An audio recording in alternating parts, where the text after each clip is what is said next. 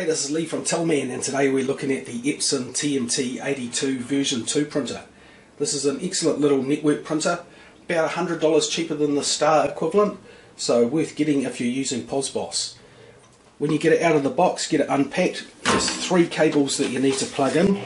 So if we look at the underneath here, you'll see you've got a network connection as your first one you want to plug in. It's not a Wi-Fi printer, it does need an Ethernet cable going to your modem. So we'll plug that one in there. The other one you need is the cash drawer connection. Now often these plug into here on the Epsons, this one doesn't. It plugs into this connector here. So we'll plug that in there. The other one you need is the connection for the power. Now on the Stars the power supply is built in, you have one of these plugs. On the Epson it's a separate power supply box, so it's one of these square boxes, and you'll find that's included in the box with the printer. Plug that one into here.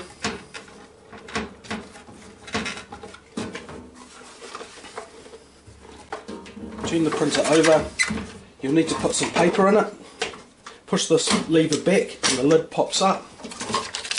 So 80mm paper rolls, same as the Star, the large size paper rolls. Close the lid. Now what you're going to want to do is hold the feed key down. Keep the feed key held down while you turn the power switch on the front. What that'll do is do a self-test print.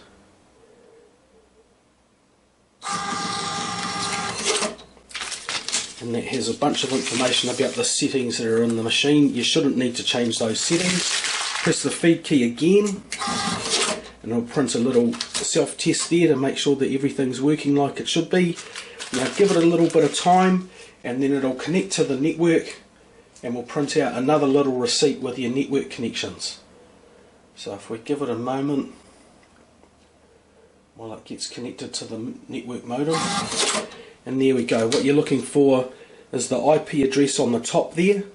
You want that to be a number. If it's zeros, then it hasn't got a connection through to the modem, but if you've got numbers in there up the top line for the IP address, that's a good sign. That means you're connected. Okay, from there we look at posBoss. We just need to connect it up into posBoss. So we'll shuffle this over a little bit. Get our iPad up on here where you can see it. Turn our iPad on. Log in. Open up posBoss.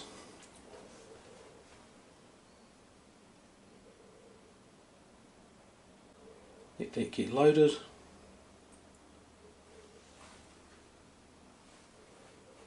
We're just going to do a demo, try a demo now. That just loads some basic things in there. You can download posBoss and use this demo to make sure it works how you want to. Excellent little hospitality system made right here in New Zealand. We'll get started. Now for the printer we need to click on your settings, those lines up the top, go into printers. We want to add a printer. Printer 1. We're going to make that printer active. And here is where we select the printer. So hit that there, and then you can choose the printer, Epson TMT82ii Ethernet. And then you're going to go search for printers.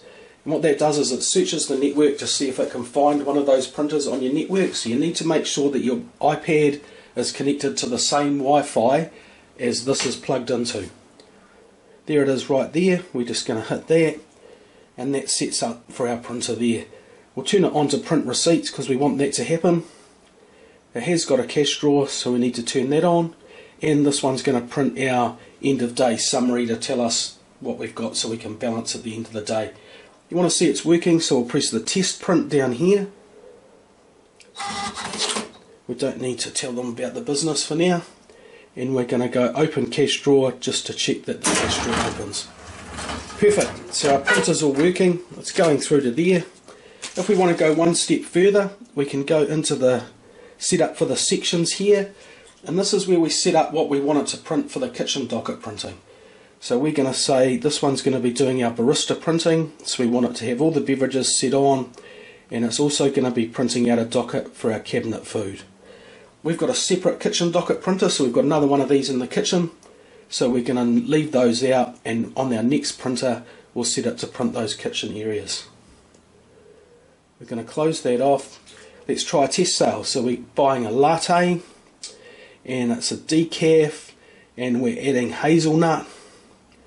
We're going to add that to our sale. You see it comes up here. Customer wants to pay, you press pay. We do want it to print the order for the barista to know what to make, so we press print order, and that prints out our barista docket. Nice large font so you can see what needs to be made for the customer, and it gives us an order number as a reference, date and time when it was ordered. They're paying by cash. We do want it to print a receipt, so we press print receipt. Prints the receipt, opens the drawer into the camera, and you'll see there how our customer receipt looks. Excellent. If you've got any questions regarding point of sale hardware, any questions about posBoss, posBoss has got its own excellent support, so you can speak to them directly if it's in regard to the software. But any questions regarding hardware or anything I can help with, just get back in touch with us. Cool, thank you.